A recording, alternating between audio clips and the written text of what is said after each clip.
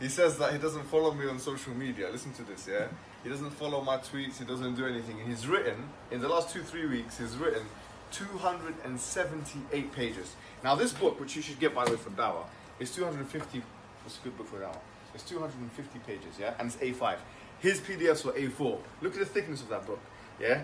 That's a book, look at the thickness of that book. Now imagine if this was A4, imagine if you condense it, maybe it's like this. This is how much is written about me in the last 2-3 weeks. Imagine how much family commitment he has had to ward off.